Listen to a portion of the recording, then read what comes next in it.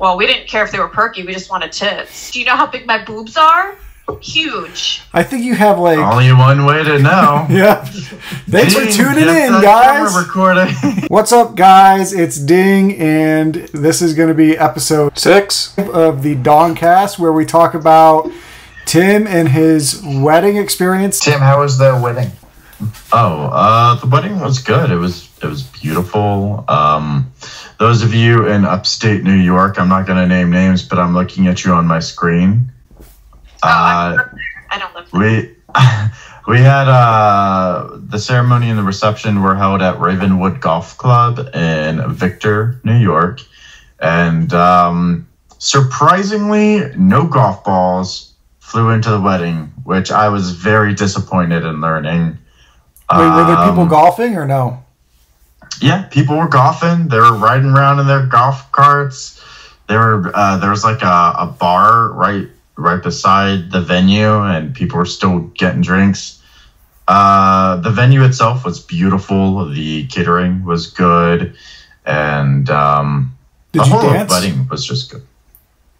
You know, they're not. Did you? You can tell us the honest truth. No, it was great. It honestly was.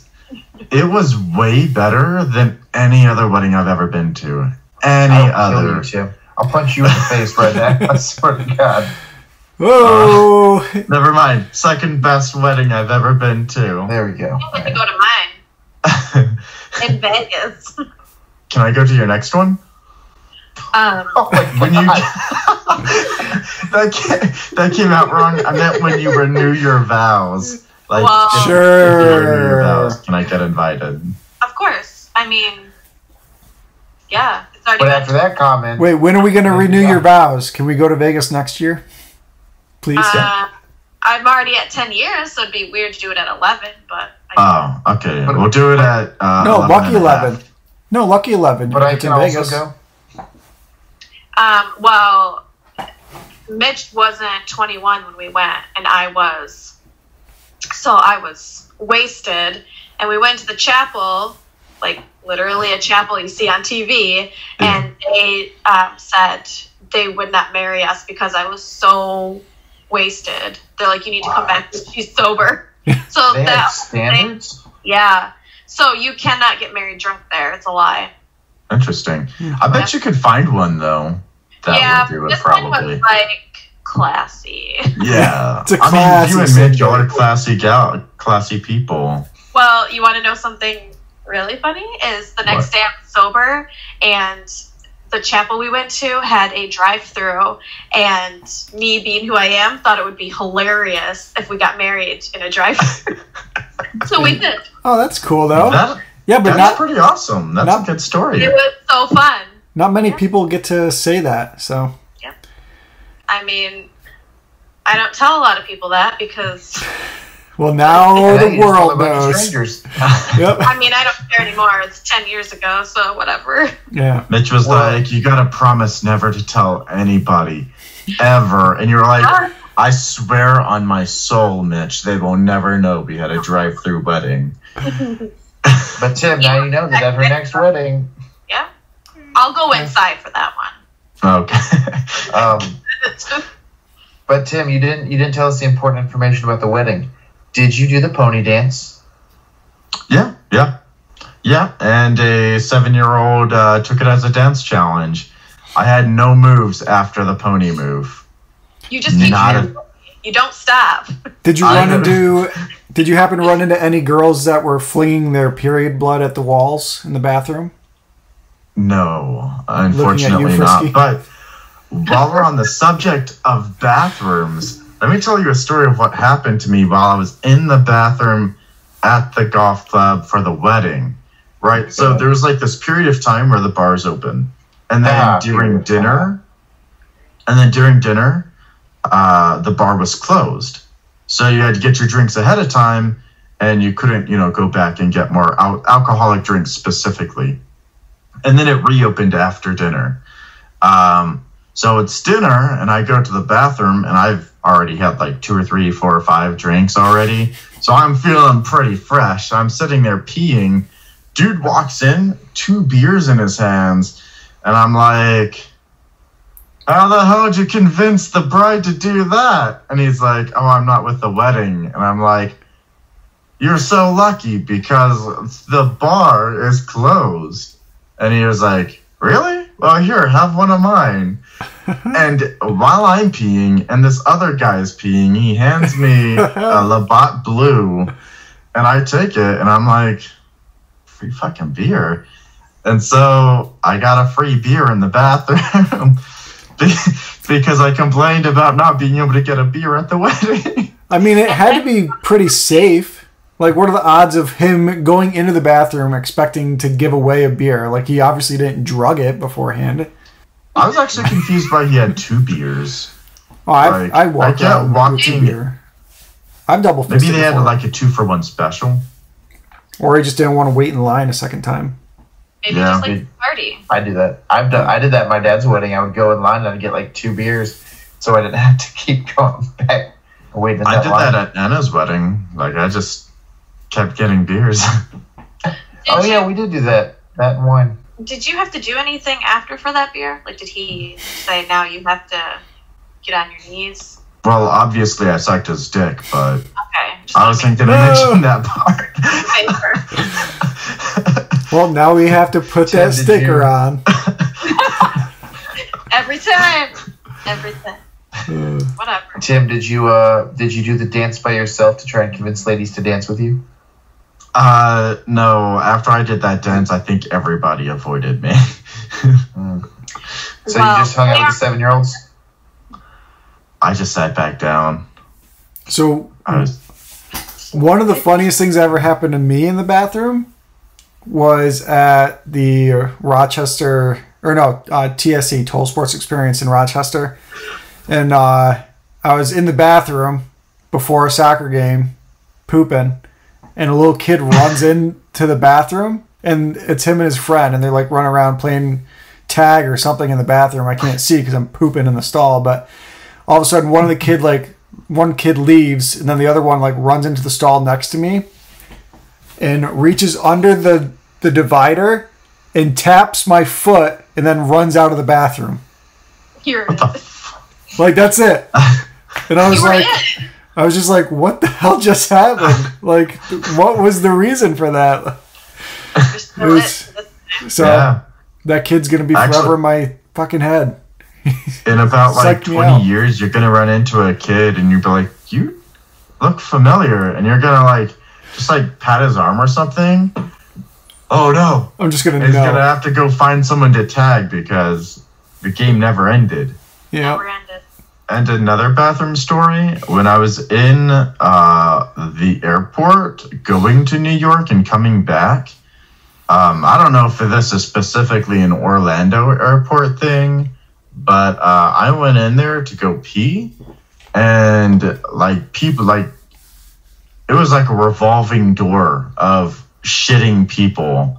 And one guy, as I was peeing, he was walking in singing some Spanish song, and he was walking, singing, slams open the stall door, shuts it, and he's like, as soon as he drops his drawers,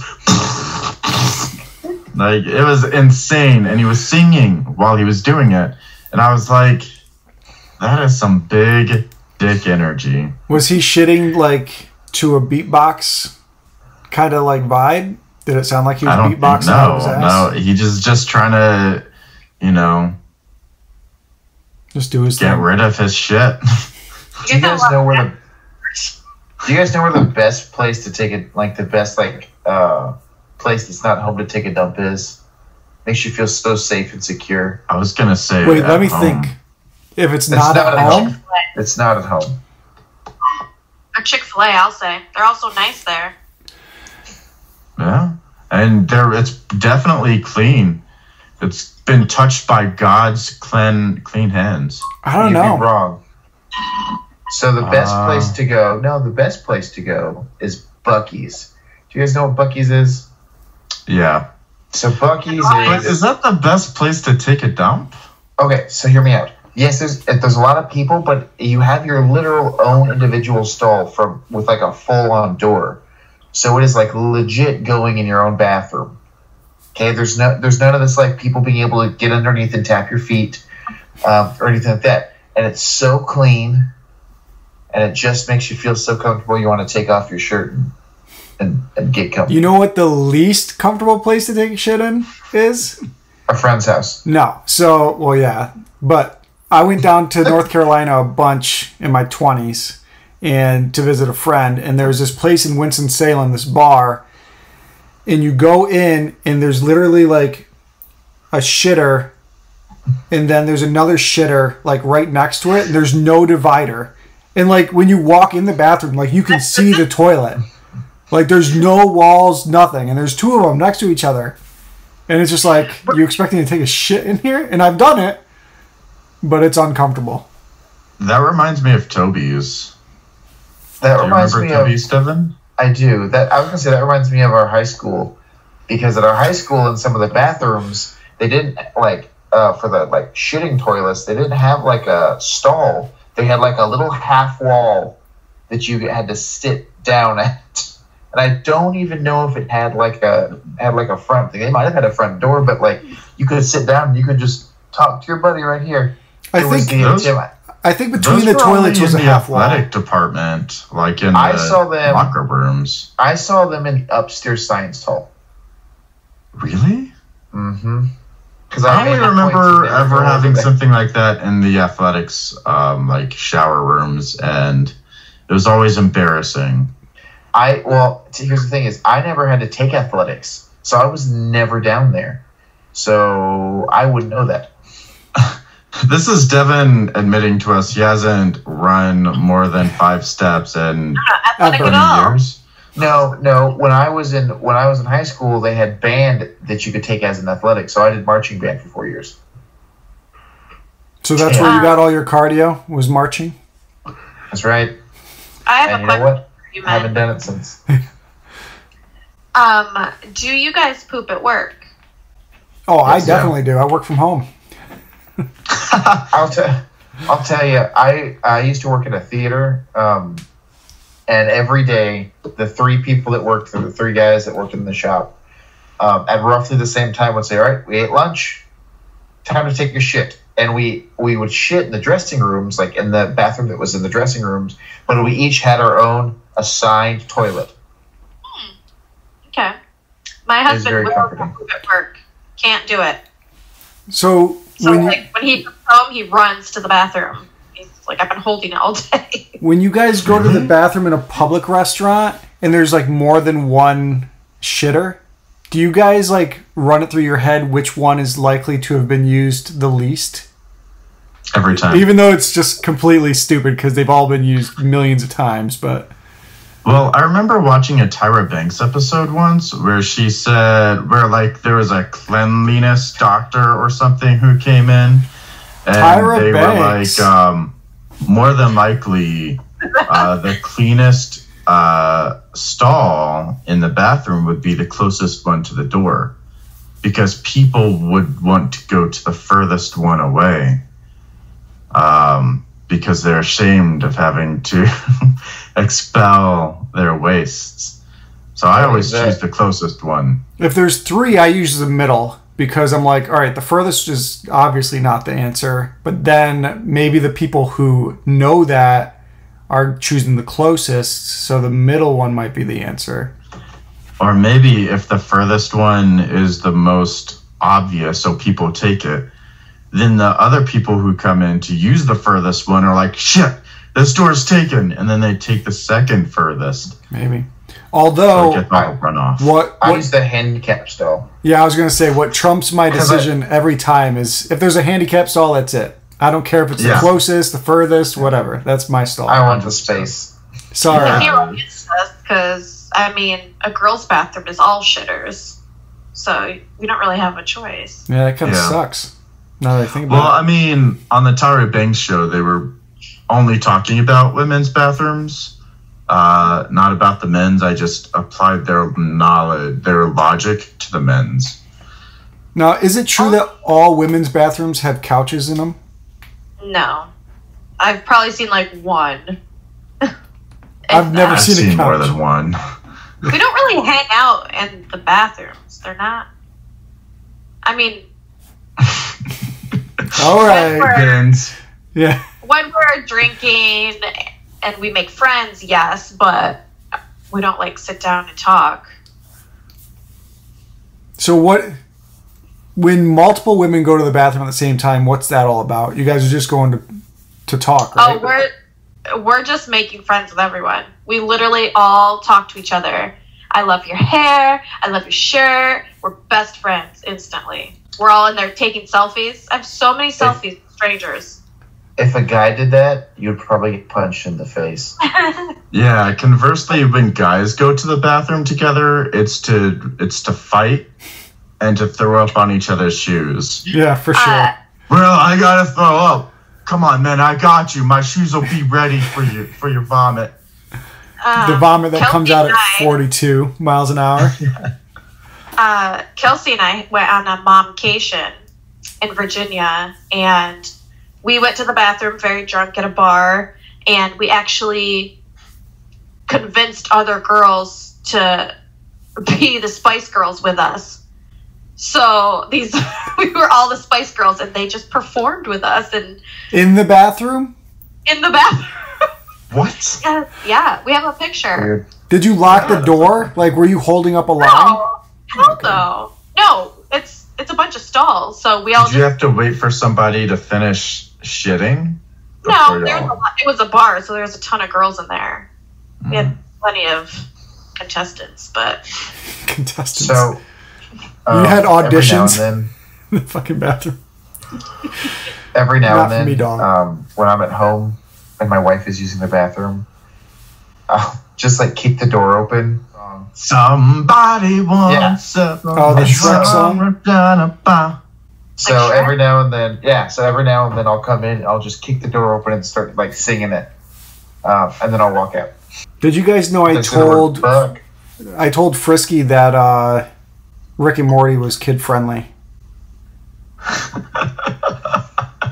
And then Brittany fell for it and let her 8-year-old watch the entire thing. to be fair, I wasn't trying to pull your leg. I legitimately thought it was because I'd forgotten well, that they cuss. Yeah, but someone told me, because I asked another person, like, oh yeah, it's just like Bob's Burgers. And I'm like, okay, well, that's not really that bad. And then first episode I watched, the girl's like, manhandle my breast. And I'm like, my 8-year-old watched all the seasons by himself. So And he was like, what does it mean to manhandle breasts, Mom? Well, he figured it out real quick because pretty sure they explained it. So I'm scared to watch the rest now because I don't want to know what he knows. I'm sure he knows more than you know. He probably does. All right. Hey guys, thanks for watching this episode of the Dongcast. Be sure you Like, Share. And subscribe.